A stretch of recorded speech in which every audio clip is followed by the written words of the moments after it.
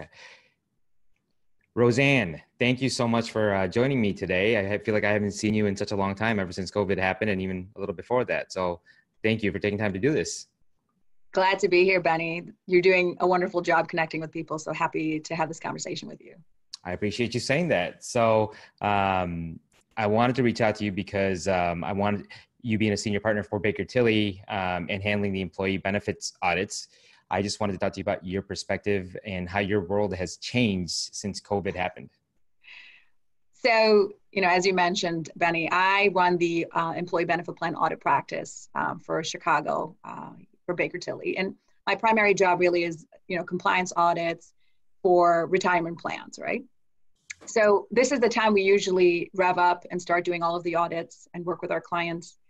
And what we're finding, and I'm sure it's, pretty similar to other services, that right now everybody's minds is on their organizational, or the organizational focus is on being liquid, being able to run their organizations well, kind of withstanding all of what's been thrown at them. So I find myself thinking more not about how do I get my, employee benefit plan audits done for the clients, rather than like, what can I do to sort of ease some of their anxiety and help them run their businesses? And so that's always been the way I've approached my role with clients. But I think now more so than ever, I think having that focus of how can I help and be a resource for you has become really important.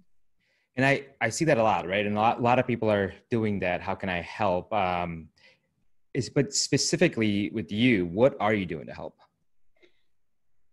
So I think the first thing that I've done is to just call people and create a space for open conversation.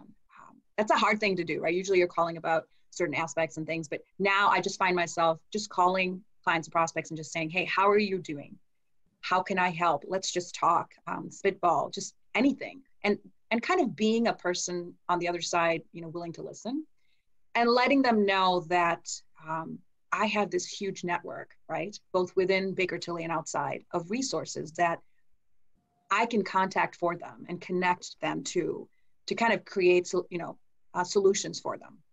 So what we call that in Baker Tilly is being a value architect, which I think is an awesome term, because that really is what businesses or, folks are looking for right now, is help me with my problems. And how can you be that connector to get the information that I need to make, good, relevant decisions right now. And that's my role. And that's what I see myself as. So when I call my clients and prospects, that's what I'm trying to tell them. Listen, I may not have their answer right now, but I can tell you that I have a lot of people that I network with, and my organization is large and has a lot of depth of information. We can help you do this. Okay. Is there anything, is there a commonality between what people ask help for now? It's a little bit of everything. I find myself having a lot of conversations about e-learning and family and, how do you keep your routine and all of that. But also just about businesses, right? Like, what are you hearing from other people? What are some of the strategies they're using?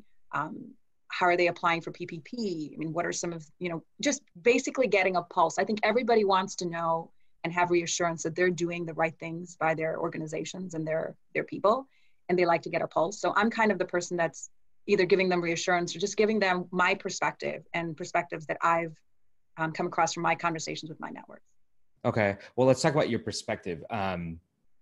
In this new norm that we're in right now, what's the advice that you're giving to other leaders internally at Baker Tilly, your clients, people in your network? Like, what are you telling them?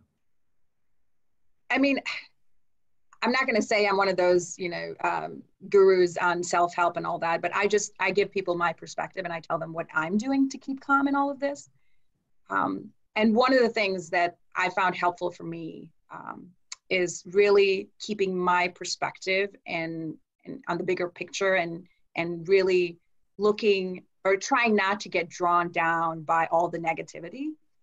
It's easy to turn on the news and like binge watch all the news and just get pulled into things that I think that are out of your control and feel helpless. And so, I'm trying my level best to not do that and keep perspective and, really think about what's important to me. And right now, if I take stock of all the things that I have, healthy family, we have a roof over our head, I have a job, and, you know, I can focus my energy on good rather than, you know, getting out of control, thinking about all the negative things that are happening around me that I can't affect.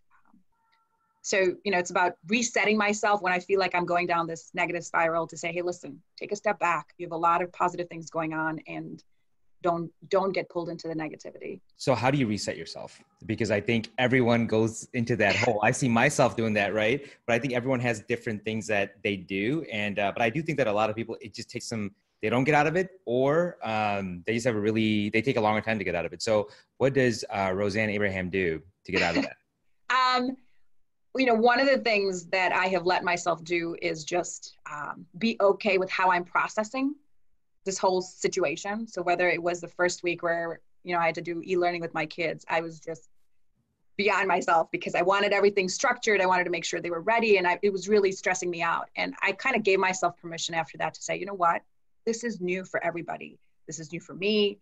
Some of these things I can't control, but what I can control is how I react to it. And so giving myself the opportunity to be less than perfect in how I deal with these things, and kind of shifting my mindset to say, you know, this is something absolutely new. There's no perfect way of handling it. I think keeping calm and trying to have realistic expectations of how you can deal with this kind of helps you when you don't achieve, you know, whatever mental target you've set for yourself on how you're going to deal with this problem. And it's also helped to talk to other people, surprisingly, like just sharing your common struggles, to know that you're not in this alone. Everybody is facing it this way. You know, everybody's facing this, right? And then kind of going back to, well, I think what I would say has always been sort of a fundamental principle of mine, which is, you know, start where you are with what you have and do what you can. You know, if you kind of start there, it helps, I think, to refocus yourself, because then you don't try to find solutions for larger problems that you can't solve yourself, but you start in places where you can. Can you repeat that again? Start where you are with what you have and do what you can. Love it. I love it. I believe it's Arthur Ashe who quoted that, but I love that quote because it makes it so much more doable, right? All it takes is you and what you have and starting where you are. Well, I don't know who Arthur Ashe is, but I'm going to give you the credit for that quote. So thanks. I really appreciate your time, Roseanne. And I'm glad that you and your family are healthy and safe and well. So thank you.